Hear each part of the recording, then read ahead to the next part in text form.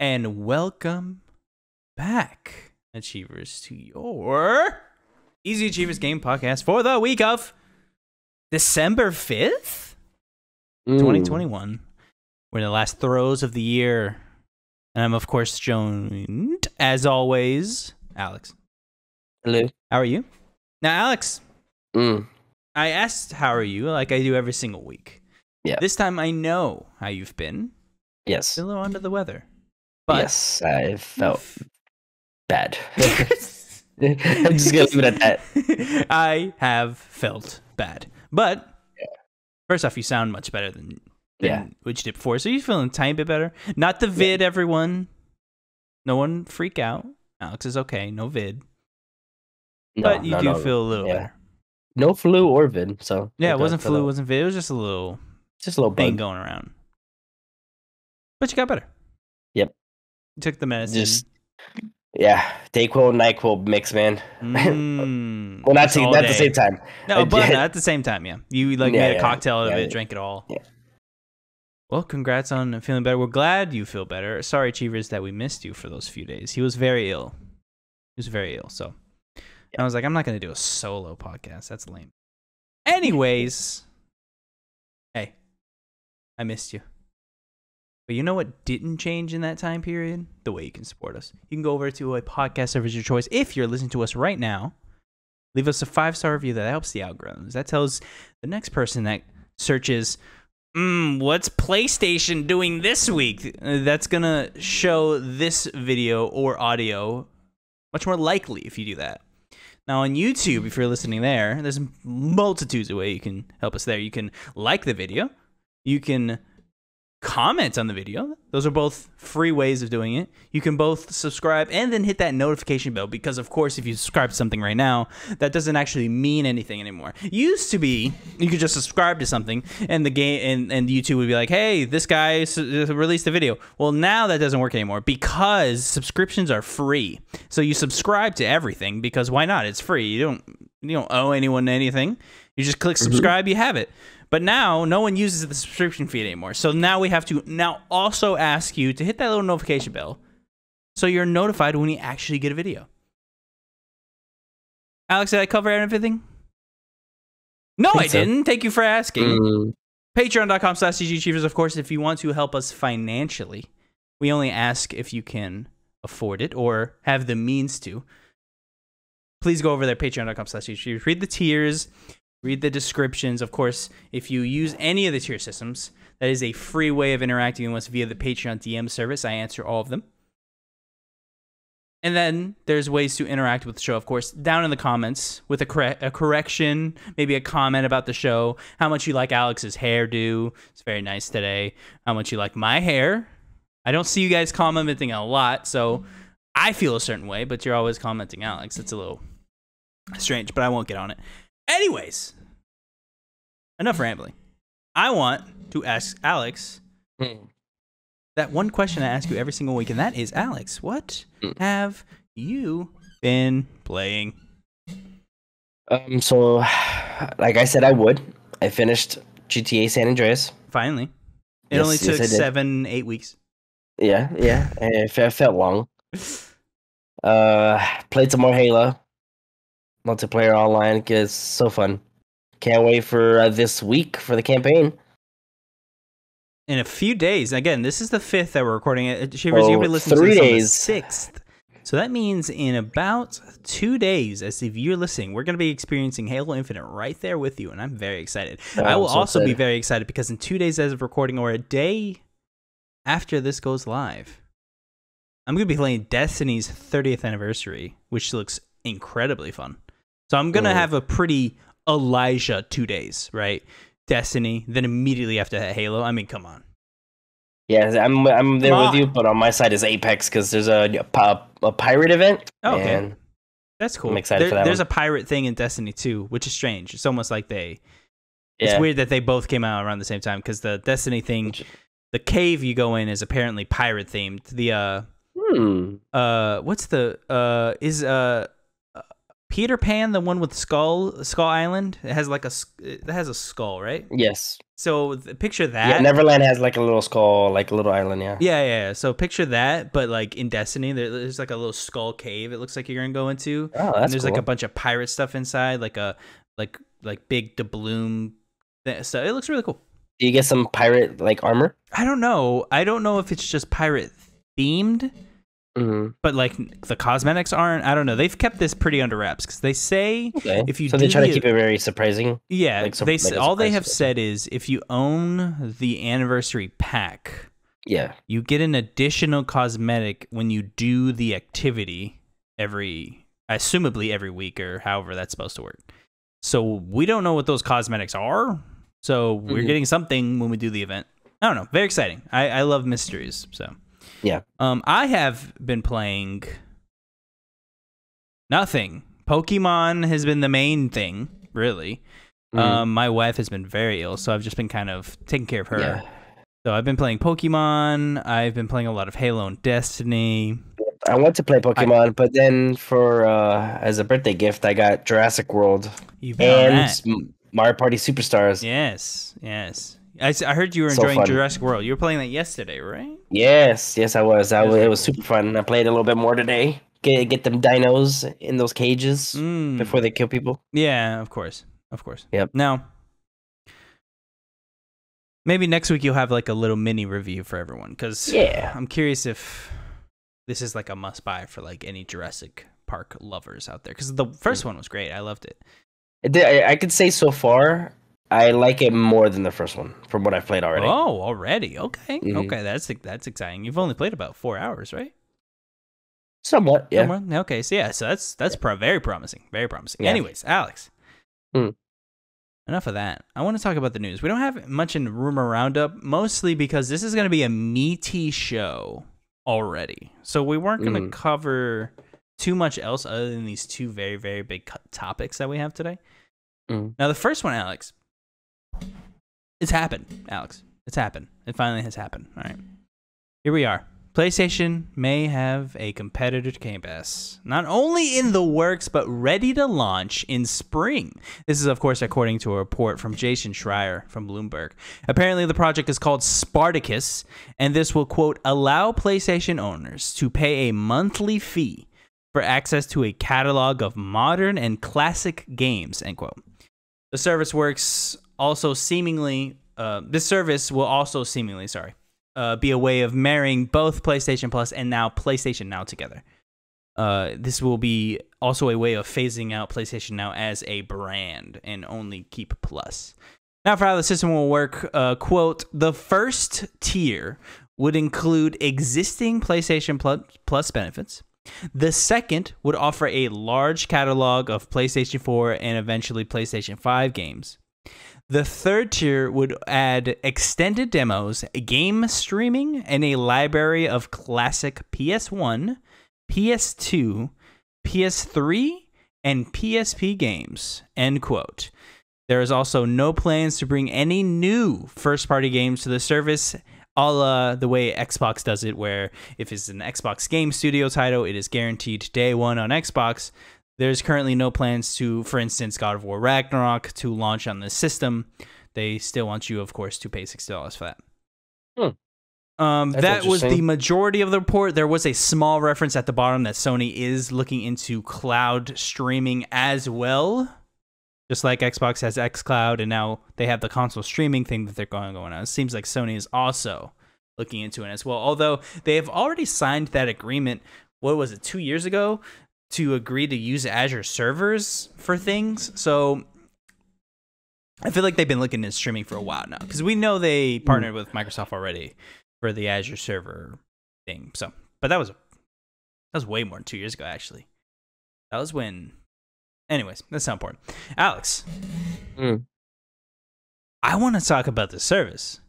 This is a pretty big deal. Now, we've been saying, will PlayStation have Game Pass since Game Pass really launched? I mean, right? We've been like, will PlayStation need to answer this, blah, blah. What do you think of everything I just said? I'm wondering, because So this is not include. This is an additional cost apart from PlayStation Plus. Yeah. So unfortunately, in the report, he has no idea of pricing. None of Plus. I'm sorry. PlayStation like network, the online service, like to be how you play the yearly or monthly service. Yeah. So if you remember, the first tier is PlayStation Plus. It seems the first would include existing PlayStation Plus benefits. So assumably that is what we pay for right now, $60 a year, and you get nothing changes for you. Then we have the second tier would offer a large catalog of PS4 and eventually PS5 games to assumably download and play.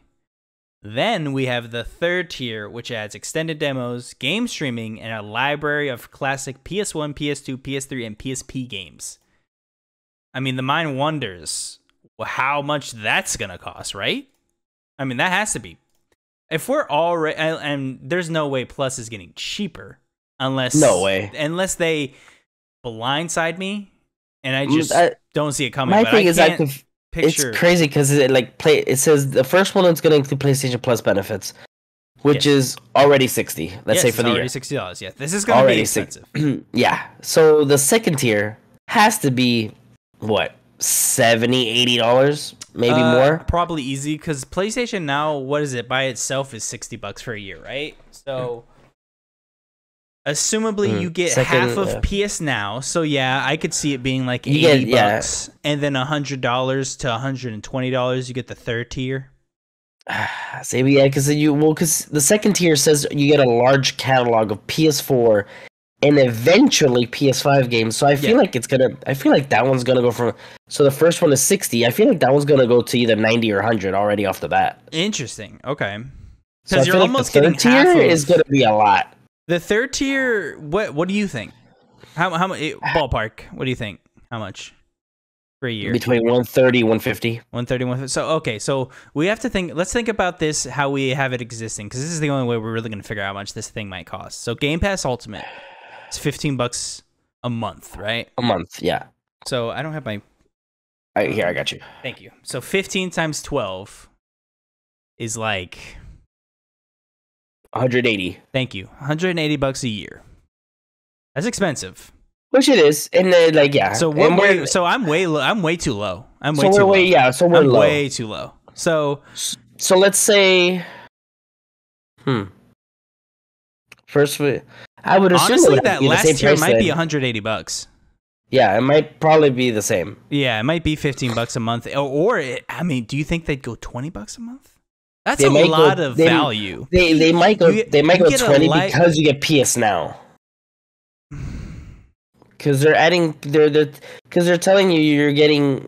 I don't know. This is an interesting question. I didn't even think about it when we talk about pricing. I don't know. I think they would go 20 a month. 20 a month. I mean, that's a lot of stuff you get.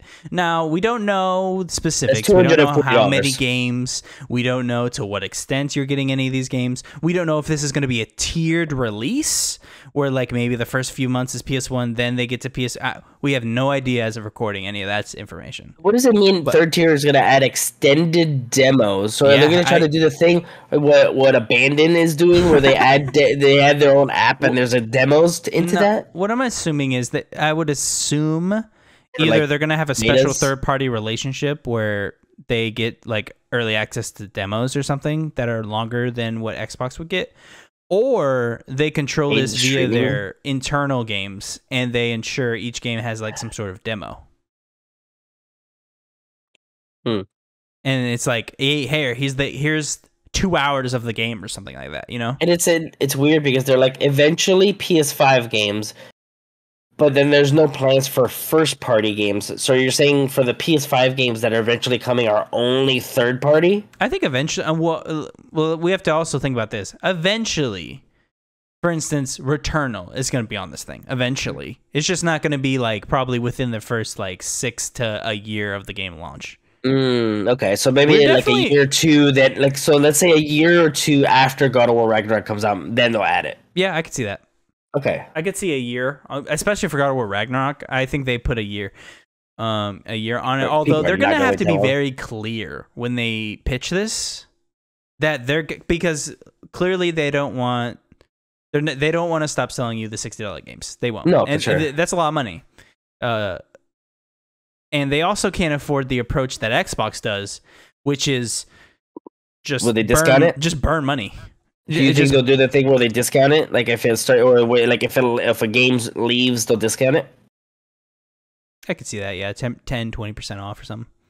But what I mean is, I don't think we're going to see a crazy approach like we are seeing with Game Pass, where Microsoft grabs a lighter, gets money, and just starts burning it, just to get as many games on it as possible. I feel like this is going to be a very metered approach to where, you know, there's going to be a lot of games. I don't want to come across like this thing's going to not have a lot of stuff. I'm just saying, yeah. I think this is going to be a more boutique service versus Game Pass, where almost it's like quantity versus quality. I feel like this is going to be like a quality versus quantity kind of thing, where like you're going to have a good bit of PS4 games, PS5 games. There's not going to be a lot. There's going to be a good bit, but you're really going to join the service to be able to play your PS1, 2, 3 games. Because let's not forget, the only way we can play Infamous right now... They're not saying everybody, and they're not saying all of them. They're just saying a library. So I'm assuming... Yeah, we don't know. So the first ones are going to be like the very specific ones. We can assume if Sony has made it / published the game, probably going to be on the service. Yeah. Infamous, probably going to be on the service. You know, there's... The original Final Fantasies. Yeah, they might have some deal with Square to put some Final Fantasies on there. Who knows? Because they love paying Square. PSP games, really? Yeah, PSP, right? I mean, you can bring the God of War games that are stranded there. Yeah. Even though, no, technically they were made in that collection. That's not true. They're not stranded there, but you can bring those God of War games. What sucks is, Alex, and I know you're with me on this. No Vita. No Taka Vita. And I know because a lot of the games had some touchscreen garbage, but you gotta start porting those games. Do not let those games die, please, for the love of God. Anyways, off the soapbox, but Alex, this is a pretty big deal. I don't understand either. By the way, the PlayStation Spartacus, it would be a rebrand, not a Game Pass competitor. Yeah, so this is a opinion piece by gentleman Paul Tassi. I put this in here that I might reference, although I don't. I read over it again and I was like, there's nothing really here I really want to point out. Achievers, if you want to go to Forbes, Paul Tassi writes, PlayStation Spartacus would be a rebrand, not a Game Pass competitor. What he means by this is he expounds on the belief that yes, they're making kind of a Game Pass competitor, but what he really is trying to mean is they're trying to rebrand PS Now into something like people will pay for, I believe, is what he really means, and having PlayStation Plus as more of like the kind of thing that you know of, like the thing you think of when PlayStation. When you get PlayStation, you want PlayStation Plus because it has XYZ. It has your PS2 game that you love from 2001 or something like that. Yeah. But that is an interesting opinion piece. Again, Forbes and Paul Tassi writes that if you want to go give that a read. I thought it was a very interesting point. I don't know if I agree, because definitely is a Game Pass competitor, but that wasn't really his thesis, although the headline does kind of point you to that direction. Yeah. Anyways, but yeah, we talked pricing, we talked thought. Are you surprised, Alex?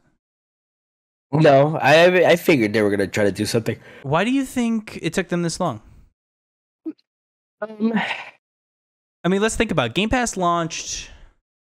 I feel like it's hard. It's bad to say, but I feel like PlayStation just didn't want to be that. People be like, "Oh, we're not gonna do it now because we don't want to be like we don't want to seem like we're copying." Yeah, I actually agree, and also they didn't need to, right? June 9th, 2019. Okay, so they've had what? That's Game Pass? No, that's not true.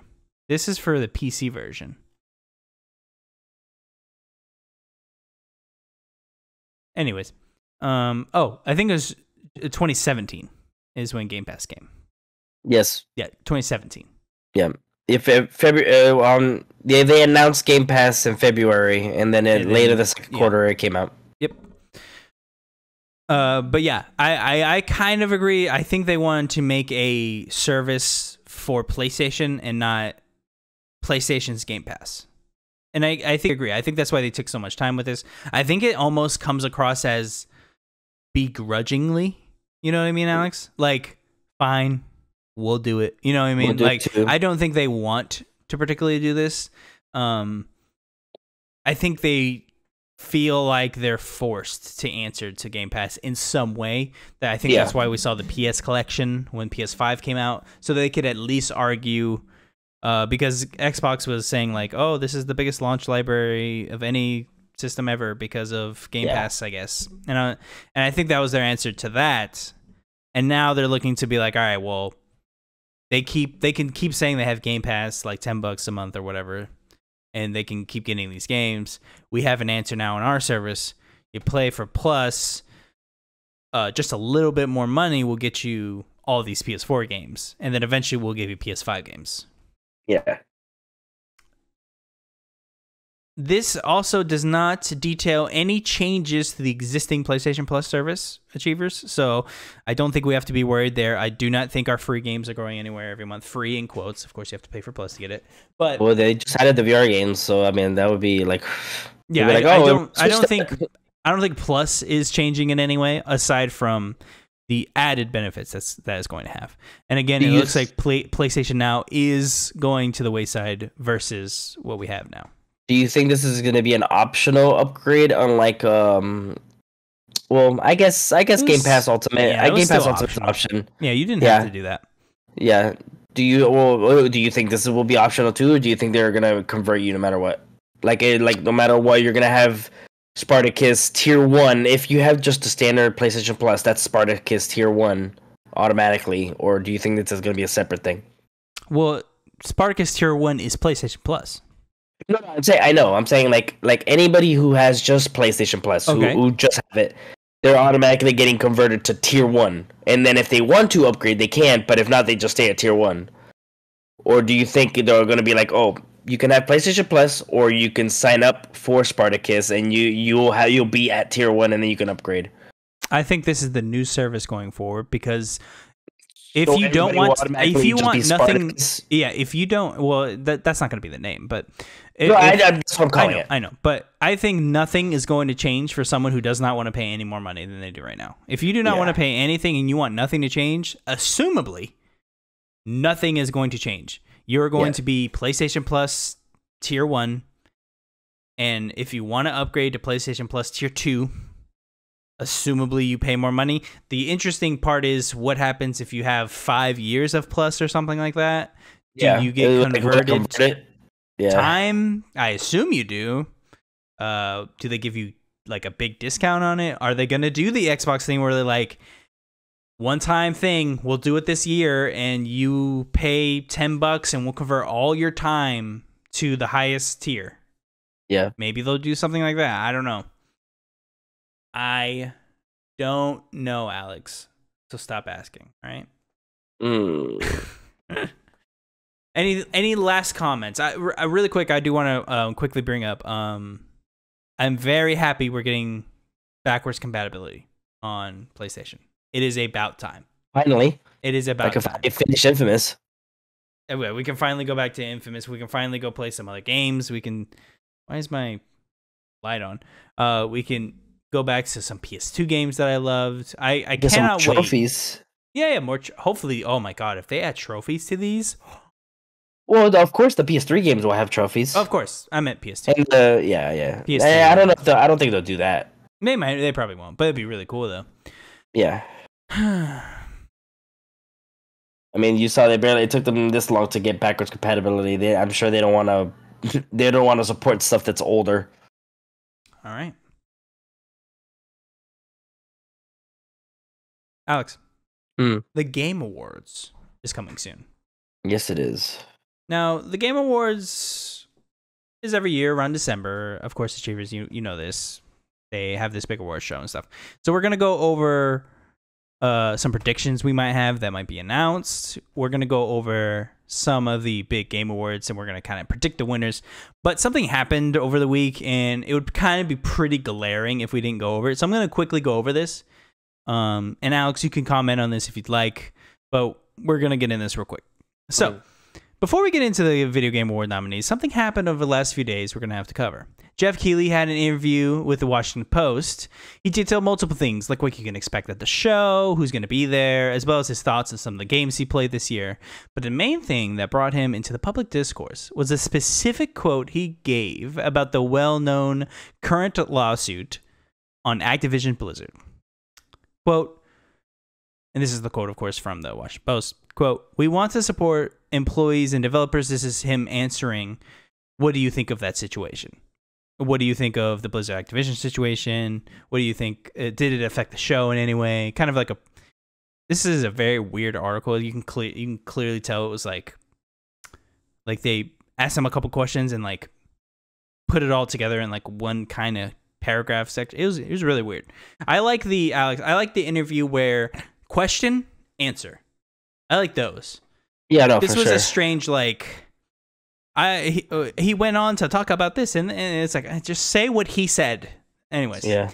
Quote, "We want to support employees and developers," said Keighley, who added he supported people coming forward with their stories, but also didn't want to diminish developers' opportunities to spotlight their games. "We have to think very carefully about how we proceed here." Keighley, after about a day of, and this is the end of that is everything he said in that article about that situation. And then Keighley, after a day. It was about a day. I think it was like noon the next day. Multiple prominent people called him out for the supposed fence sitting he was doing with this specific quote. And then he went to tweet this. "Beyond its nominations, I can confirm that Activision Blizzard will not be a part of this year's Game Awards. It is a time of celebration for this industry, the biggest form of entertainment in the world.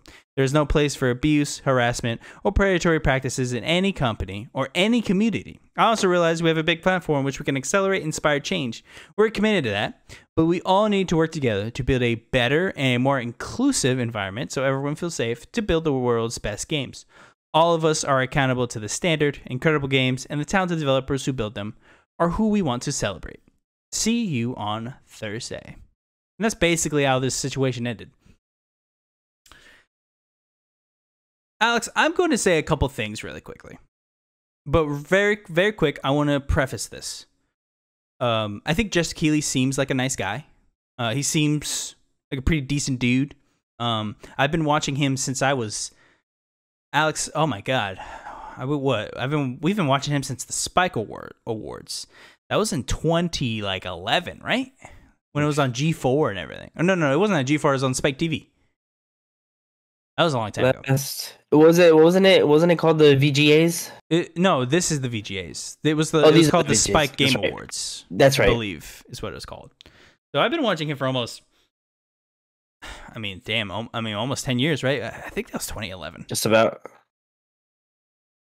When did that launch? I think he's been a part of that since it was live.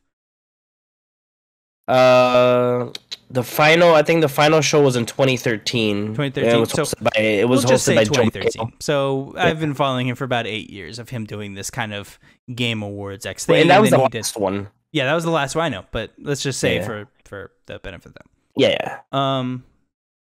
So I've been following him for a while. I think he's a very cool dude. How do I word this? I liked him a lot back then.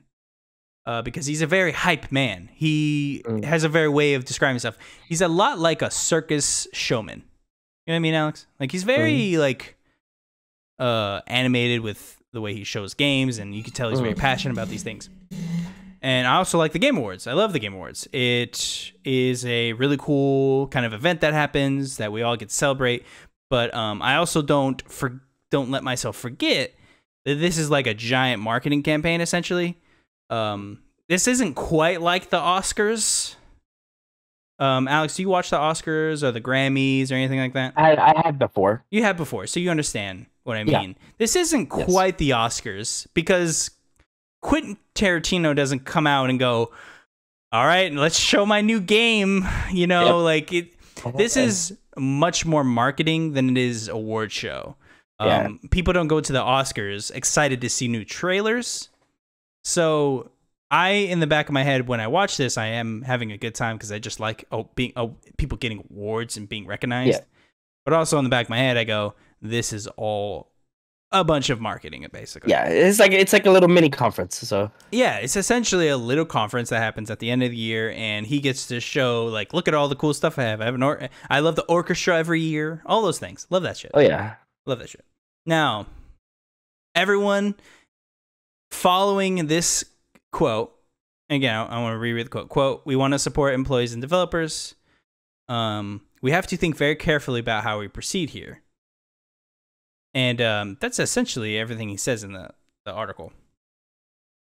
And I want to say I found it very interesting that everyone very quickly jumped onto him from this kind of lukewarm quote to this entire situation. Now, first off, this situation is horrible.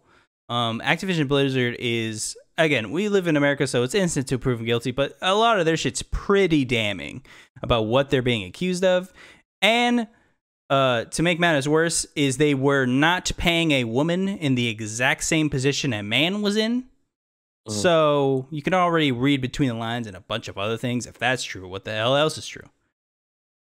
That being said, it seemed like a lot of people jumped down this man's throat for seemingly something that, I don't know, wasn't a huge deal. What do you think, Alex? Am I not seeing this correctly? Yeah, I mean, you have like I think when we spoke about it, I had said this is a very, very touchy subject. Of course, it is. So this is about sexual harassment. This is pretty you have to be horrible. Careful what you say, because even if you say the right thing, but like maybe with the wrong word, it could mess you up. Yeah, but I also say this: Geoff Keighley is a very smart guy. Clearly, right? He's very successful. Seemingly, he's rich. I don't know, but seemingly, he's pretty smart. Very shocked that he did catch himself on this. I mean, he knew. I mean, you knew you were going to be asked this question, Keighley. So I'm curious why you didn't have a prepared statement in your head. That sounded a lot better than this. So that's a little strange. That being said, though, I want to say Kotaku specifically is kind of the harbinger of this entire situation. Did you see the article they wrote? No. So they headlined the article, Geoff Keighley doesn't want to take sides, basically, in this. And that's what he said. And I feel like that added a lot to the storm, because there was a lot of quote tweets on Twitter saying, "Oh my God, Geoff Keighley's a fucking monster now." You know, like just a bunch of that stuff. And I was like, interesting. It's just, I find it very interesting how quickly shit turns. Because 3 months ago, if you would have asked me, like, do people like Geoff Keighley? I'd be like, yeah, a lot of people. But then they hear this and it seems like fucking on a turn of a coin, like everyone like snapped at his ass for we assume he has good intent, right? Like you assume Keighley is not saying, I like money, so I want to make money. So I want to make money off of Activision. Maybe that is what he's saying, but I don't think that was his intent. No, it definitely was not his intent. Yeah, I do not think he meant anything by this quote, but it was very strange after these last few days seeing like everyone like really kind of jump on him. I don't know. I think people are still trying to find somebody to blame. I don't know. Maybe because nobody's taking the fall for it, man. Yeah, I mean, it was just really peculiar. I mean, because when I think of one person that seemingly is like the neutral party is Geoff Keighley, because like he likes making them, he makes all the marketing and stuff. But I forget what it was. It was an article or something. He said the head of was it Blizzard or Activision said he was stepped down if they did something. Oh, that was Bobby Kotick. Yeah, so that's an older tweet from about 2 weeks ago. He was quoted saying to someone internally that he would leave if the culture doesn't change. Yeah. He said he would leave immediately. Which is like you missing? I think you're missing the point there, buddy. Yeah, exactly. Yeah, that was Bobby Kotick. That was an interesting quote to read because I was like, is he fucking with us or does he really not know? I don't know. But I just wanted to bring up because it would be kind of weird if we talked about the Game Awards but didn't bring up like assumably his pretty shitty last 2 days. I mean, this guy had a pretty shitty last 2 days because of this. Yeah. So, Achievers, let me know what you guys thought of the situation. Am I like taking this like way too low? Should I be angry? When I read his original quote, I was like, because I actually saw the Kotaku article first, and I went, "Oh, did this motherfucker really like?" No, I mean, I think he just he was probably in that moment. He was like, he probably should have said something better, but I don't think he meant it anything like in a bad way. I think it's clear Geoff Keighley's intent. It was not to go like. Yeah, no, I think yes, of course, there's words way better that could be used, but yeah. No, I think I'm fine with him. We all know where he stands. I mean, obviously, they're not even going to be at the Game Awards. Yeah, and I did also want to bring about and let's not forget he did mention they're not going to be at the award show. Yeah, which they're good because you can't. I mean, which is a big thing too. I mean, I mean, the Activision Blizzard not going to be there. That's crazy. Yeah, it is. It is. And I was just rereading to make sure because that is his quote. Every time I read the quote, I think like that I must be missing something, but I'm not. That is what he said, and they just got really mad at him. Yeah. Anyways, let's move on. Nominees for the Game Awards show, Alex. Now, I did a write-up of all the nominees, Alex. I wrote them out on this Google Doc we read from the show every week. A little peek behind the curtain, Achievers. A little peek. We should probably start from the bottom going up. You agree? As in... So all the way at the bottom here, yeah. Best sports and racing game. That sound better? Like the last one game of the year? Let's do that. Let's do that. Fine. Best sports racing. Best sports/racing game. First off, these should be two separate categories. Don't know why these are the same. Lame. F1 2021, FIFA 2022, Forza Horizon 5, Hot Wheels Unleashed, and Riders Republic. Pretty easy choice, I think, for me, at least. For sure. Or Forza Horizon 5. Yes, me too. I give kudos to Hot Wheels coming out so soon and still making the board. I'm not gonna lie. I'll be honest, I'm surprised it got nominated. That's what I'm saying. I mean, dude, from what I played, it was pretty fun. It is pretty fun. It's clear that you're supposed to spend money, though. Oh, yeah, for sure. It's like a lot of money, though. No, yeah. Best multiplayer. This is... I'm very excited to talk to you about. Best multiplayer. Back 4 Blood, Knockout City, It Takes Two, Monster Hunter Rise, New World, Valheim. Easy choice for me, but I do not think they will win. What do you think? What mine is? What's your pick? And then we could talk about who's gonna win. My pick, of course, It Takes Two. And mine too. So It Takes Two, I think, is the best multiplayer by far on this list. But I don't think it will win. I feel like New World is gonna win. I feel like New World's gonna win. I feel like actually Monster Hunter Rise might win because New World's kind of fallen off a cliff. Yeah, and once Valheim was early, so like I haven't seen any. I haven't really heard anything much about it. It started falling out. Yeah, I think Monster Hunter Rise might be just that fan base is so rabid. Oh, is it really high? Monster Hunter fans are like huge. Now again, this is voted by journalists, I guess, and journalists and like I guess you could call them influencers. I don't know what you want to call them. It's all the top media people. Yeah, like I saw a list of them. It's just like kind of funny, and people like that get a vote. So like, they're not all journalists. Saw them. Anyways, best fighting game: Demon Slayer, Guilty Gear Strive, Melty Blood, Nickelodeon All Stars Brawl, Virtua Fighter 5. I don't really care who wins. Honestly, I would just love Nickelodeon All Stars Brawl to win, just to fucking watch the world burn. It's weird because did Virtua Fighter 5 come out this year, or has it been out for a while? Oh, I don't remember. Let's see. For some reason, I want to say it came out in March. I don't know why I want to say that. It's probably wrong. What is Virtual it? Fighter 5 release date. Wait, what? No way. Virtual Fighter 5, November 26, 2005? I'm Sorry, assuming this there's is a a way re-release. longer name to this. It's like There's a re-release, right? yeah. Yeah, I'm assuming it was on There's a PS4? colon after this. I just don't remember what it is. Oh, was it the Ultimate Showdown? Yeah. Yes. Ultimate Showdown. Gotcha. Okay. I was about to say because this game is from 2005. No. Because I was gonna say I'm surprised that Smash is not on here. If that's the case. I don't know. I can't give it to anybody because I've never played any of these. I don't play any of these. I had this here for a specific reason, but that reason didn't work out. I have heard Demon Slayer is really good. I did hear Demon Slayer is good. I think Guilty Gear will win, though. Best role-playing game, something we actually talk about. Cyberpunk 2077, Monster Hunter Rise, Scarlet Nexus, Shin Megami Tensei 5, Tales of Arise. I'm going to be very clear about this. I don't mean this to be mean. Why is Cyberpunk on this? Dude, why is Cyberpunk on this? Dude, the amount of people that really love this game. It didn't work. It should not be allowed to be nominated. For some people, like it did not work. That is a little insane.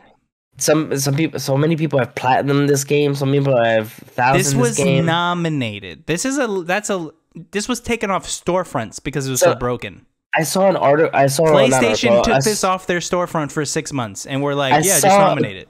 I saw a tweet that somebody said that this game is their go-to game when they want to chill. Like they just like when they like their I'm not trying to control what people like.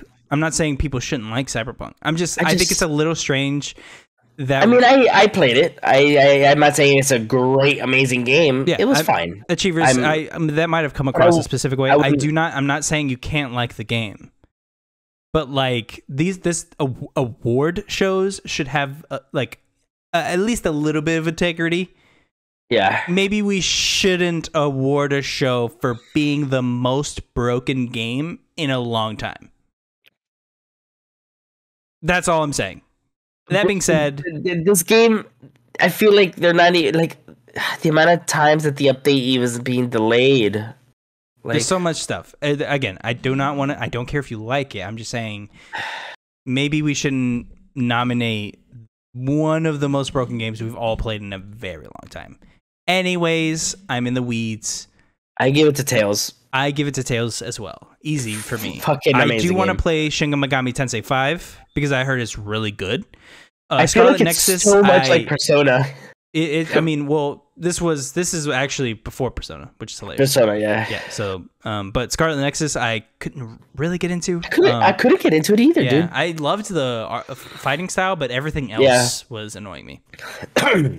Best action adventure game: Guardians of the Galaxy, Metroid Dread, Psychonauts 2, Ratchet & Clank Rift Apart, Resident Evil Village.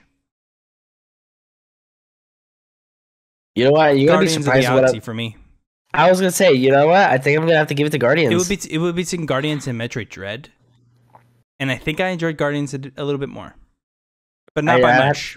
This is pretty close. I have to give it to Guardians. Yeah, I give it to Guardians. I played all of these. Do you think they're gonna win? Guardians? I think so. I don't. I think Metroid Dread will. Best action game. Yeah. Back 4 Blood, Chivalry 2, Deathloop, Far Cry 6, Returnal. By the way, get fucking used to hearing Deathloop. Anyways, Back 4 Blood, Chivalry 2, Deathloop, Far Cry 6, Returnal. Best action game, Returnal. Best action game, Returnal? Yeah, by far. I don't think it's anywhere close. What do you think? I think Deathloop. Action? You doing a lot of action in Deathloop? I am. That's true. It is your playstyle, I guess. I don't know. Yeah. It's Returnal for me, easily. Like, the combat in Returnal is one of the best combat I've played in a long time. Yeah. Fucking phenomenal. I'm not going back to that game. Best indie. 12 Minutes, which, what? Death's Door, Inscription, Kenna Breach of Spirits, Loop Hero.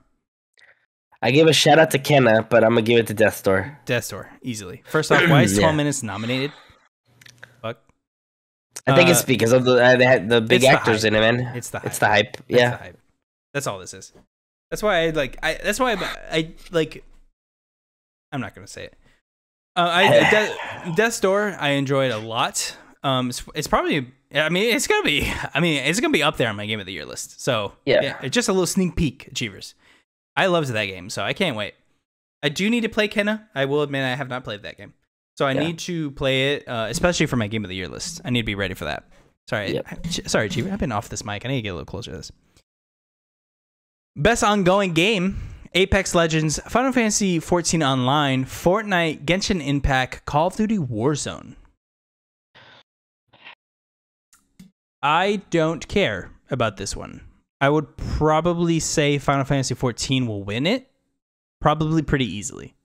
I'm gonna say either that or Genshin, because Genshin's been really hyped lately. Genshin's been huge, although I hear a lot of people complain about it. But Is it? But I don't know if it's like the standard complaint where like I mean everyone complains about every game. So like I don't know if it's just like normal, but but Final Fantasy 14 is so good, it's become a meme about how good it is. You know what I mean? It bothers me because I want to play it, but you have to pay. And I wish they would do the thing where it's free to play to like level 20, like what all like WoW does and Star Wars does, and then I could just play it till then. It is free to play till level 60, I thought. It is now. Yeah. Oh, it is now? Yeah. Mm-hmm. Because when I tried to play it before, I had to pay $20 a month no matter what. No, you can play for free till level 60. You wanna go play it? That's the meme. The meme is have you checked out Final Fantasy X thing? You can now play for free till level 60. Like there's a meme about it now. That's the only reason I know that. That's actually tempting. That's actually tempting to go to play it because I did not want to go to it because I had to pay. I would love to try the game again. Yeah. I can't right now. Maybe this is a January game. Ending December after we're done with Halo and everything, we'll try it out. Okay, that sounds good. But I think Final Fantasy 14 is gonna win. What do you think? I think that's gonna win. I mean, of course, I love Apex, but I think Final Fantasy will win. Yeah, me too. Best performance. This is my favorite category almost every year. This one was hard. Not for me. Erica Mori as not for me, but I mean, like for like people that I think is gonna win. Oh, I see. Oh, yeah, that's a good point. Giancarlo Esposito as Aston Castillo, Jason Kelly as Colt Vaughn, Maggie Robertson as Lady Dimitrescu, Alex Izioma Akaga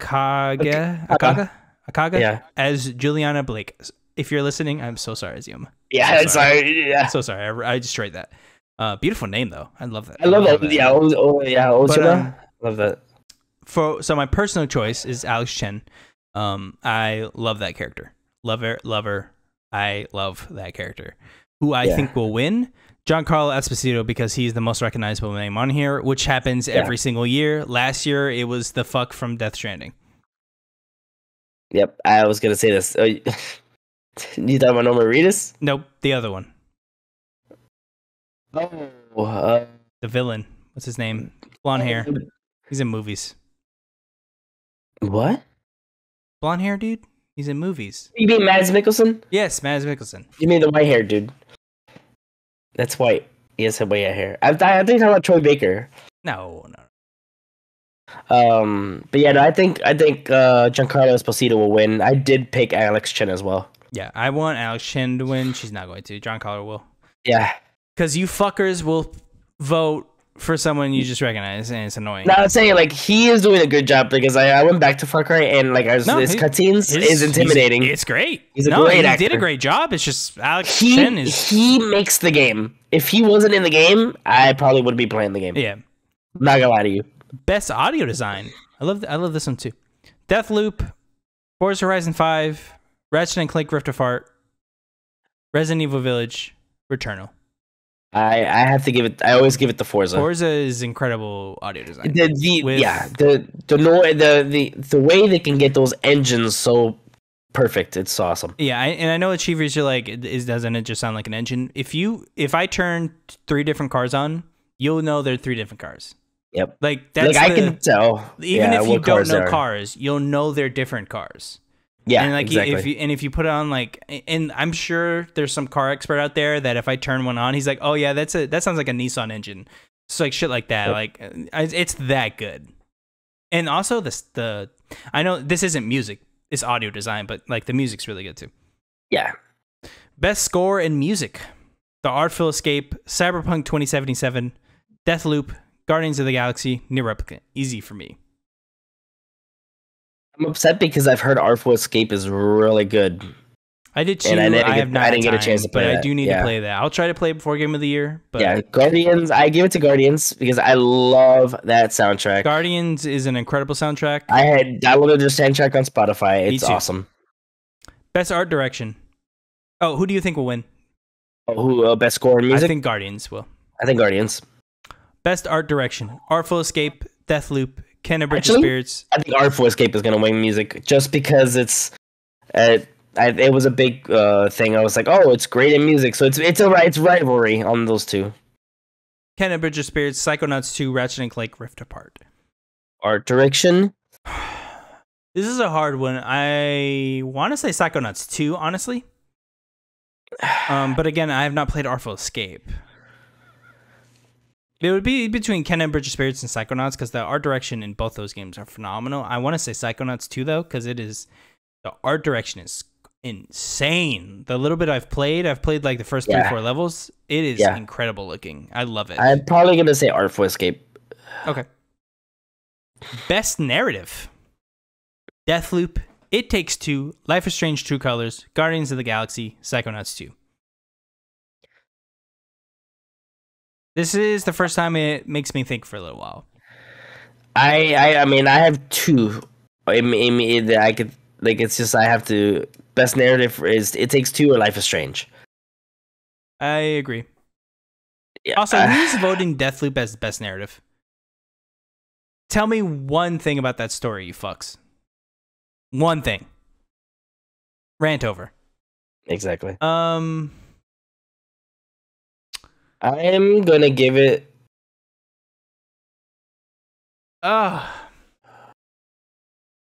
It Takes Two and Life is Strange are such great narratives.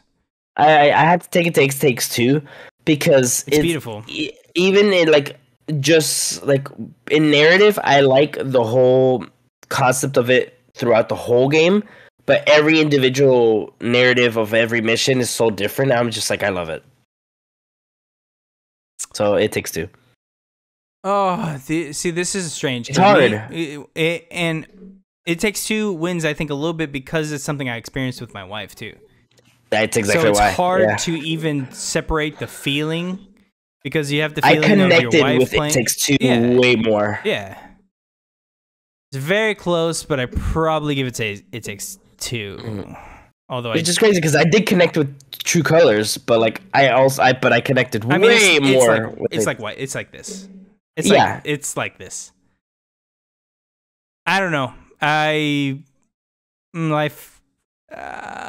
It Takes Two. I'll say It Takes Two. Because the next three, I mean, best game direction: Deathloop, It Takes Two, Returnal, Psychonauts 2, Ratchet and Clank, Rift Apart. Now, Alex, really quick, while you think, I'm going to look up. It's the same. It Takes Two. Well, I'm going to look up Game Awards because I want to read their definition of this category. Game direction. Because game direction is very broad. So I want to see what specifically they mean by game direction. But right now, off the top of my head, I'm looking at... First off, Metroid Dread needs to be on here because the game direction, that's phenomenal. I'm looking at It Takes Two. I'm assuming game direction is meaning by how the game plays, is it not? Like how the controls and how everything is game direction should be how good as the way I think about it, how good is it to pointing you in the direction of the game. Let's see. It's loading and I can read there. Okay, so awarded for outstanding creative vision and innovation in game direction and game design. So game direction and game design hold hands. Those are two similar things. So what is the most well-designed game? I think It Takes Two. It Takes Two design is phenomenal. It is great at teaching people who aren't incredible at video games. Yeah. And newer to video games, i.e. my wife. She plays a lot of games, but she does not play as many games as I do. And she's able to pick up like that. immediately. She knows exactly what to do. She is helping me the entire time. You never have to do the thing of, oh, babe, it's over here. Like, it's stuff like that. Like, she knows she knows her games, so she's not a blank slate by no means. But this could have been challenging, and it isn't.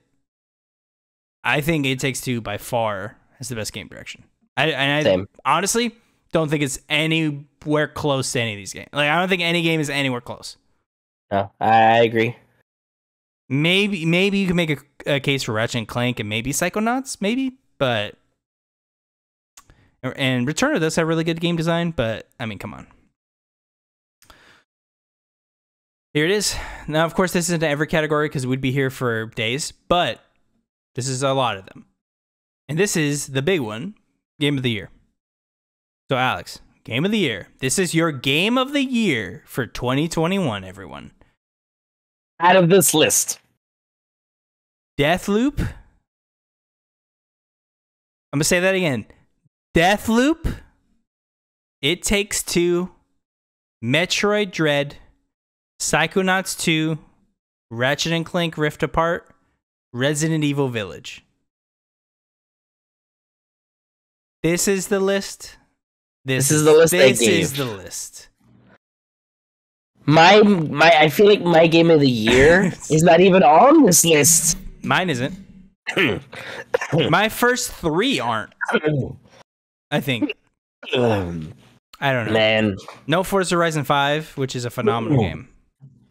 Definitely better than Resident Evil Village. I think it was. I feel like with that one, I think it was too much of a. It came out too late. I know it's too recent, but Alex, you bring up the point I wanted to bring up. Alex, why do we do our Game of the Year choice in January?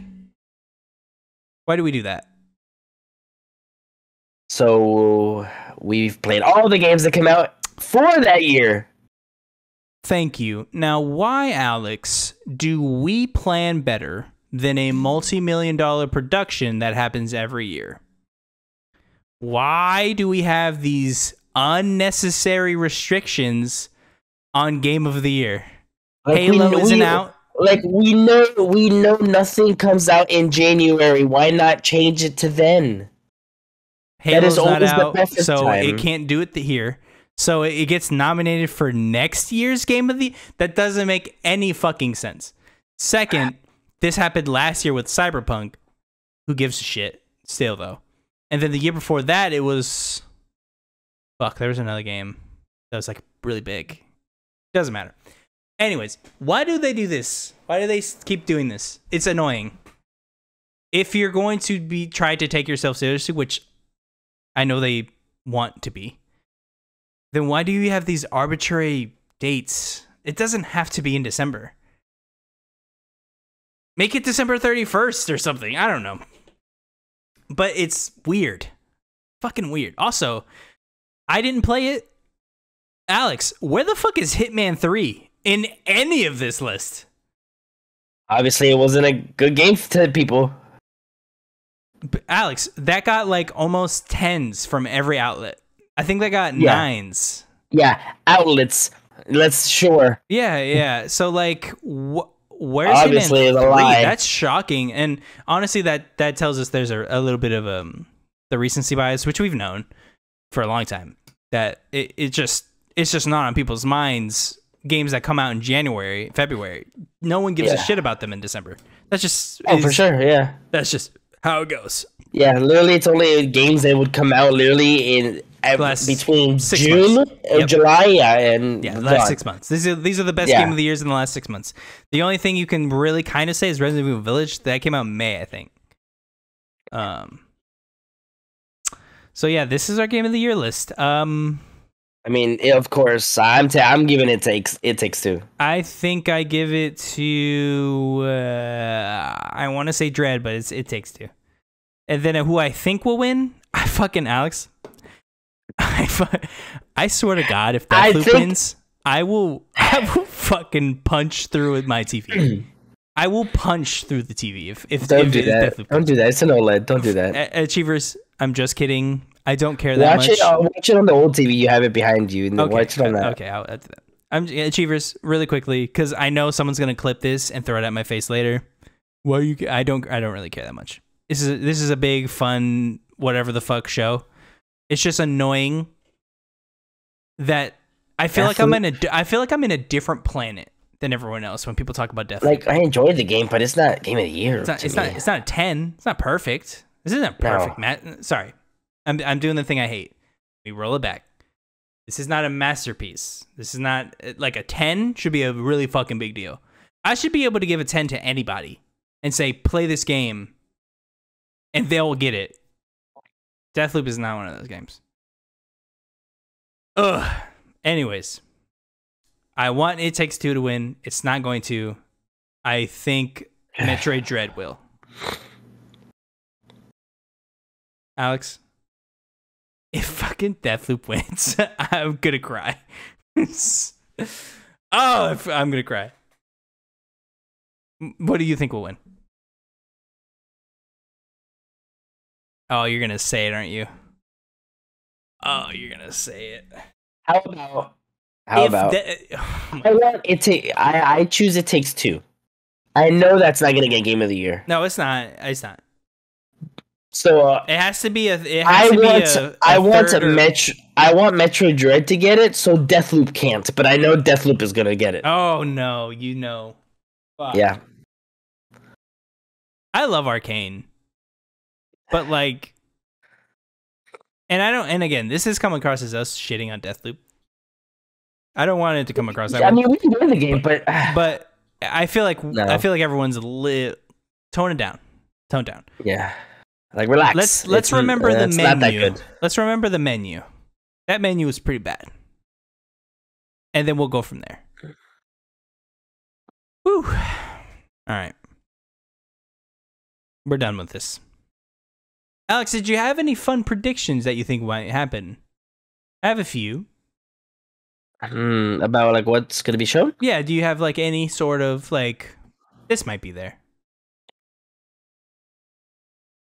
Is it weird that I feel like we're going to see more God of War? Really? PlayStation? PlayStation, do they have a history of being at the show? I don't think they do. They might though. Yeah, why wouldn't they? They might. I don't know. I think so. What I think they're going to show is the Bloodborne remake. The Bloodborne remake? Remaster, that'd be awesome. Whatever you want to call it. Yeah. I think they'll announce that. I wouldn't be shocked because we know in December, PlayStation. Well, we know. Sorry, there's a strong rumor that the remake from PlayStation is going to be shown in December. I wouldn't be shocked if it's Bloodborne. We know they're remaking Bloodborne in some capacity. I can't wait. So the only question is, where will we see it and how far is it along? We know it exists. We know there's some sort of remake that might be revealed here. So what better way than Bloodborne?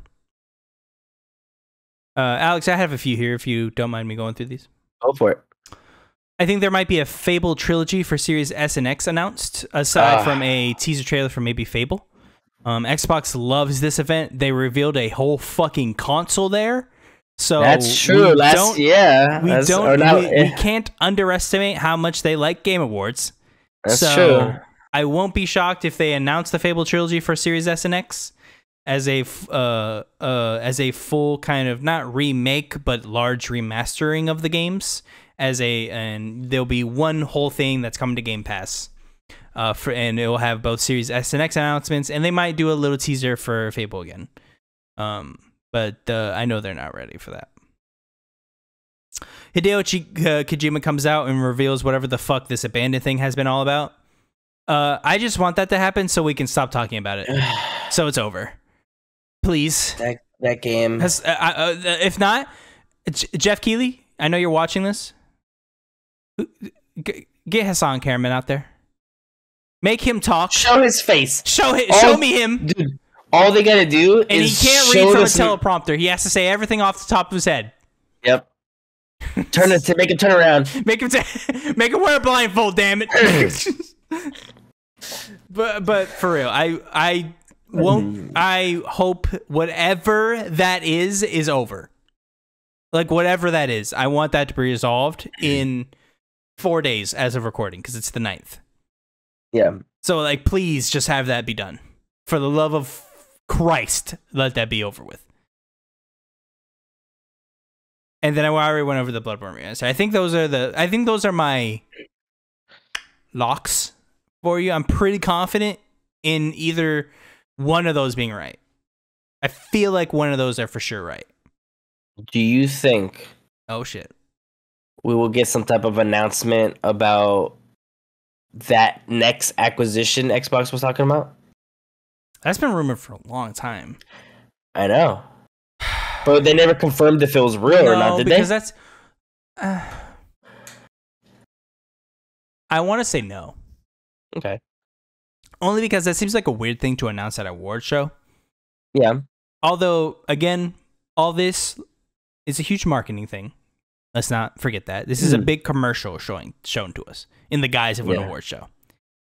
But I do think that is a very weird thing to announce. Be like, hey, I'm a big corporation and I bought a fucking studio. Like, I feel like that's for like E3, where like you kind of expect that talk versus an award show. To be fair, we would expect a whole system reveal as well at That's E3. different though. That weirdly makes sense.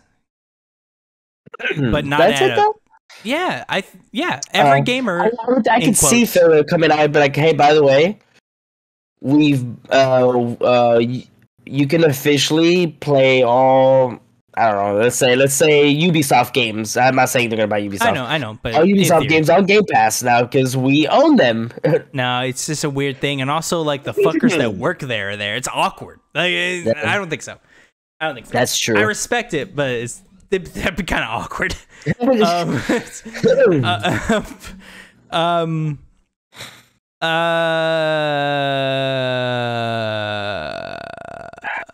Achievers, I did hear BioShock's setting was leaked by one Colin Moriarty. What he apparently some source told him that it's going to be in the 1950s in Antarctica. I'm gonna call it BioShock is on Xbox only. So they bought Take Two? I don't know, maybe timed exclusive? I don't know. Okay, all right. Nailed it. Anyways, it's called it might be called BioShock Isolation. Which is a separate leak from something else. I don't know. That's just something I heard. That might be at the show. Interesting. I heard rumors of Hogwarts Legacy. No. I heard rumors of Avowed. Oh. Because apparently, because if you remember, Jez Corden made that report that we reported on like 2 months ago or something like that. And apparently it's not far along, but it has a lot to show. And Obsidian said they will have more to show later on when they reported on that. So we might see Avowed. I don't know. I don't have too much for the show, honestly. I really, the only thing I'm honestly confident in are those three that I said. Fallout Trilogy, Hideo Kojima comes out and just whatever the fuck that abandoned thing is, we just Do you get think that we'll over get with any new and trailers Bloodborne for Remaster. any of the games that they've showed before? Like newer IPs. Like you said, Obsidian, so it made me think of Outer Worlds. Like, do you think we'll get some more Outer Worlds 2? No, they even admitted in their trailer that they made, like, to joke of, they don't have anything. That's hey, right. we have nothing, but we have a logo. Dun dun dun. Yeah. Like, that was an awesome trailer, but I think they were being very honest that they don't have shit, and that was only like fucking 6 months ago, 8 months ago. So, well, not like do you? Not, I'm not saying that game specifically, but do you think we'll see some? Do you think we'll see something? Is there anything new from these new games, like the new Fable? The new Mass Effect. Do you think we'll see anything from Mass Effect? Mass Effect, no, because they would have showed us November 7th, where we had when they had Ever's in session. The only thing I could see, because Dragon Age 4 keeps fucking showing up at Game Awards, Dragon Age 4. Okay. Because if you remember, they've showed there the last 2 Mass years. Effect and N7, they showed the poster, so the Geth, it's supposed to look like a Geth or whatever. That was on N7 day. Yeah, that's what I'm saying. That was they showed that on N7 day. Because I thought you just said they didn't show anything. Yeah, they didn't show anything. They showed a poster on N7 Day. That's something. Alex, it's a picture. Look, nothing is nothing. A picture, I mean, it looks like a Geth. It could be, is it Legion? Is it not? It's just another teaser. That's something. All right, I'm sorry. I didn't know you had a low bar with showed something. We don't know anything. We have no idea what any of that is. I mean, I feel like there's a Geth involved. I mean, that could be something. Anyways, Dragon Age 4, I will not be shocked if it shows up. Okay. So that honestly is probably the most likely out of everything we've talked about, because that has a history of being at the Game Awards. I think it was announced there. Okay. So we might see Dragon Age 4. You did want more of that. Please, for the love of God, just don't let it be bad. BioWare. Please. They're not gonna let you get your inventory. Please don't do it.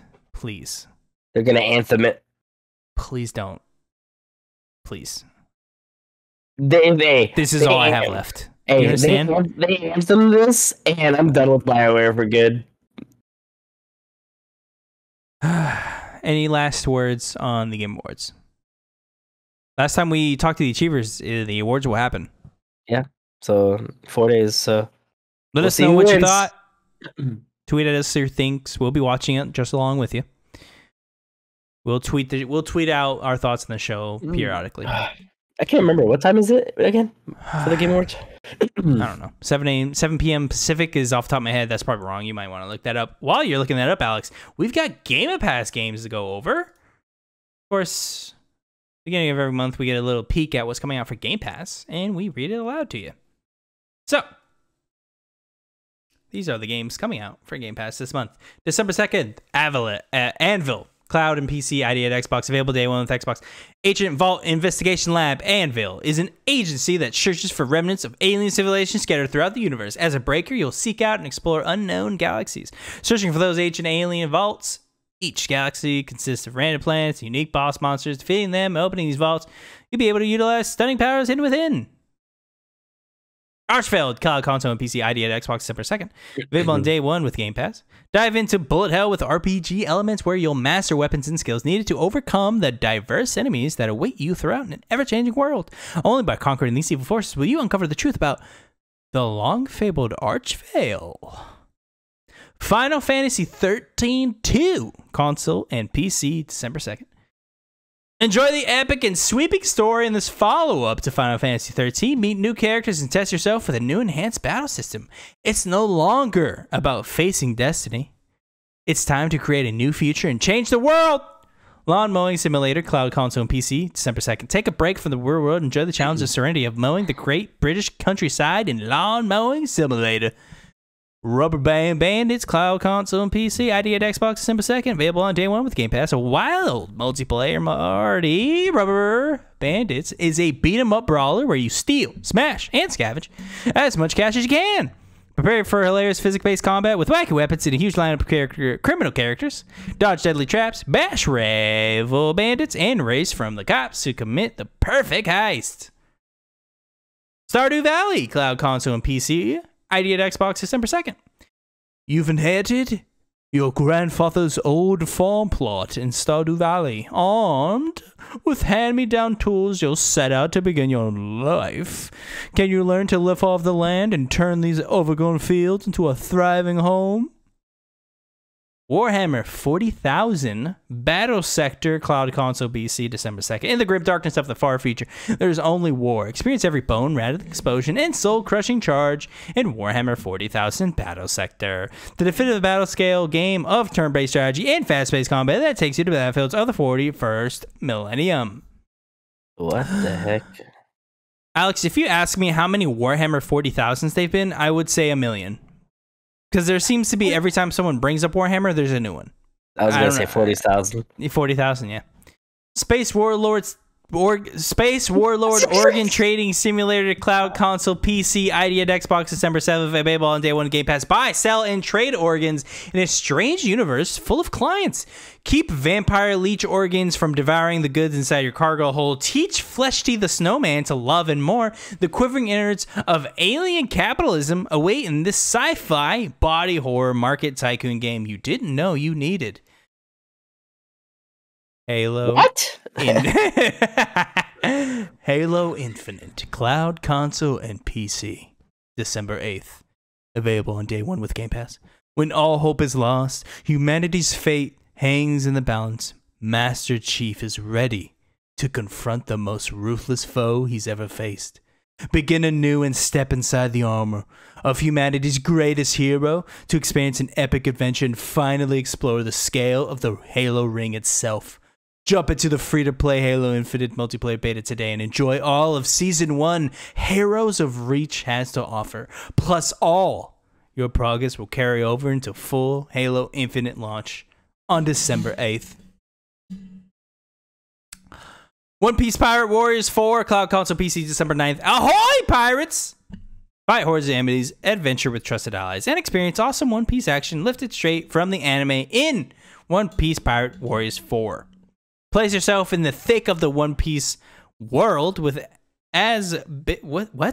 One Piece world with as buildings come crashing down around you, and attacks throw up smoke and dust with each action on the battlefield. What?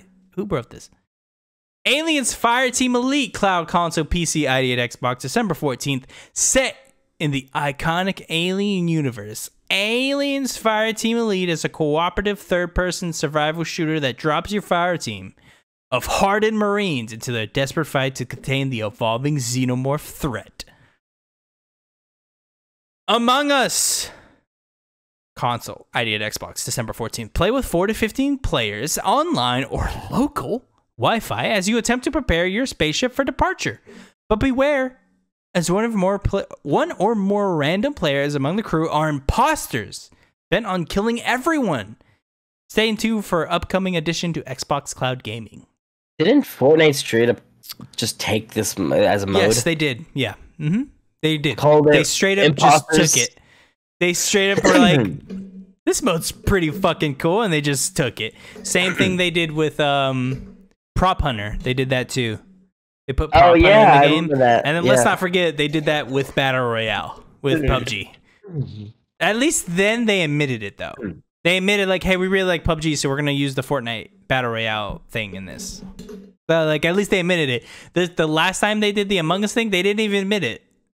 Oh, I think they did recently, but they didn't at the time.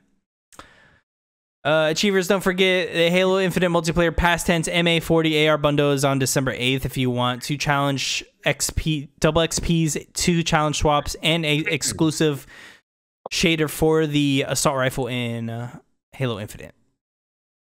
Yeah.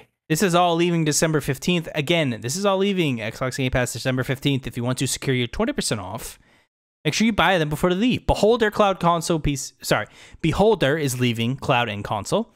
Dark Pictures Man of Medan, Cloud and PC. Guacamelee 2, Cloud, Console, and PC. Wilmot's Warehouse, Cloud, Console, and PC. Onto the End, Cloud, Console, and PC. Yooka-Laylee and the Impossible Air, Cloud, Console, and PC.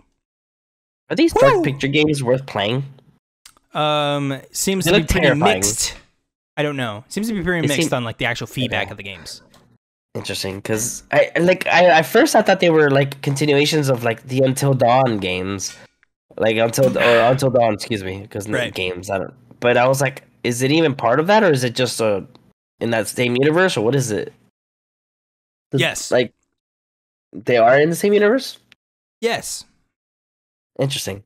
I don't know. Xbox Game with Go December 2021 lineup: Escapist 2, Tropica 5, Orcs Must Die, Insanely Twisted Shadow Planet. Those last 2 are your 360 games. Okay. December is always a really bad Games with Gold one, and PlayStation Plus, but this one's pretty bad. Yeah. PlayStation Plus for December. Godfall Challenger Edition. Alex, I want to talk to you about this really quick. Lego DC Supervillains Mortal Shell. And let's not forget, you get Persistence, Walking Dead, Saints and Sinners, and Until You Fall as free downloads. Remember, you do not have to have VR to have those last 2 games. Although you do to play them, you don't to acquire them. Just add them to your library for if you do get a VR, you'll have something to play. Yep. Now, Alex, have you heard anything about Godfall Challenger Edition? I have. I have heard that is literally only the multiplayer. So it's not even the fucking game. Why is this on there? So apparently the campaign was crappy. So there was like it's not even the best part of the game. Apparently yeah. So I think what they want to do is like, hey, like we're gonna give you the multiplayer. Although just give them fucking both. It was like Fortnite, like with the online, and then Save the World. Nobody cared for the Save the World, so they went to the online. To me, that's what it sounded like. I'm reading up on it. Okay.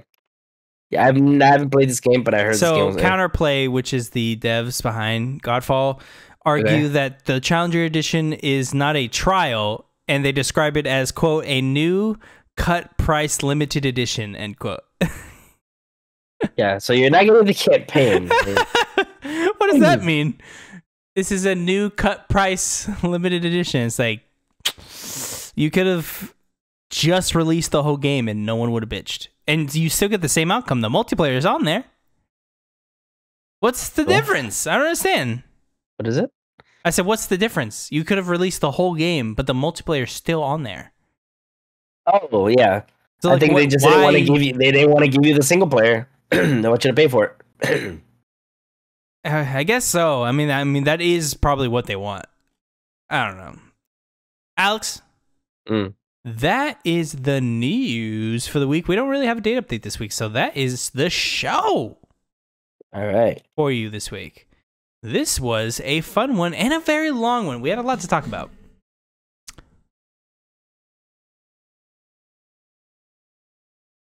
A little pregnant pause for everyone. I wanted everyone to check their phone to see if it was still going. Anyways, Alex, any last thoughts with the Achievers? I really hope Deathloop doesn't win Game of the Year. And on that note, really quick,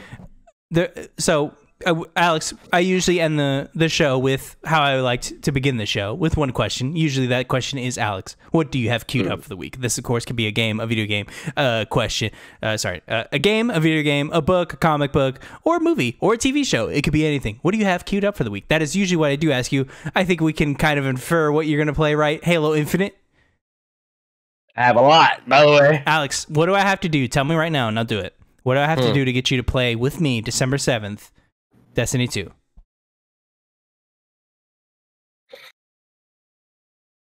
Can you stroke my beard? Oh my god. No, I told you I was going to get on. Oh yeah, you did. You did. I just depending on the time, because there's a lot, because I got Jurassic World, Mario Party Superstars, Halo. Yep. I got to finish my shows. I mean, there's so much going on. I understand. Just make some time for me, all right?